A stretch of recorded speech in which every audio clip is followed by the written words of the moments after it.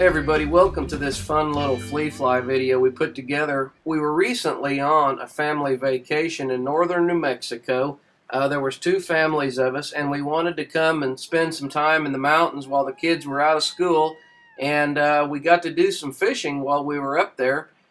This little creek right here is actually just below the town of Red River, New Mexico, and I think Hayden caught the first trout that I've ever seen caught on a Go Go Minnow.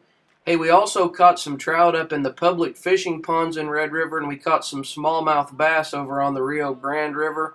If you want to catch more fish, learn how to use that Go Go Minnow, and remember, the tail never quits turning. We caught it here in New Mexico. The Go Go Minnow is a brand new bait, so hasn't been out very long. And we caught a lot of smallmouth on them the other day. Hayden just caught one on a Go Go Minnow. There's a bunch right down there. Hayden? Bunch. Hey. Now, tell everybody how you were fishing the Go Go Minnow. I just casted it out by a brush pile down there, and then I just let sink for about, and hit the bottom, and then I reeled it in real slow.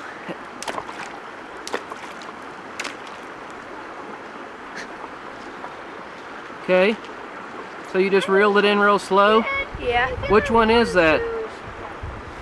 Electric chicken. Okay, let's hold him up so you can show everybody. Get a good look at your trout. Man, that's awesome.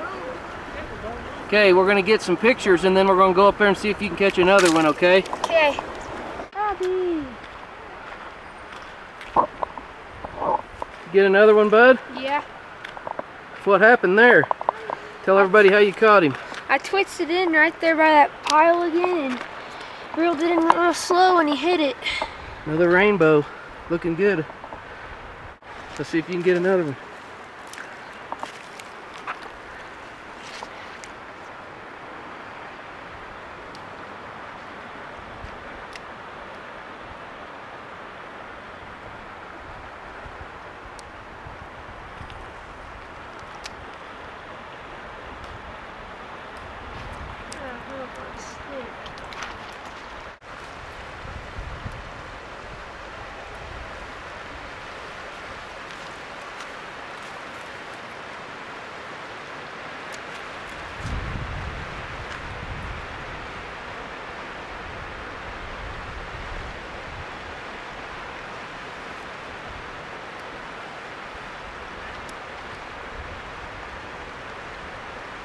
Oh, there he is. Good job, Slim. There it is, folks. Proof pudding that all you need to do to catch more trout in little waters here in these Rocky Mountains and places where they stock these little trout.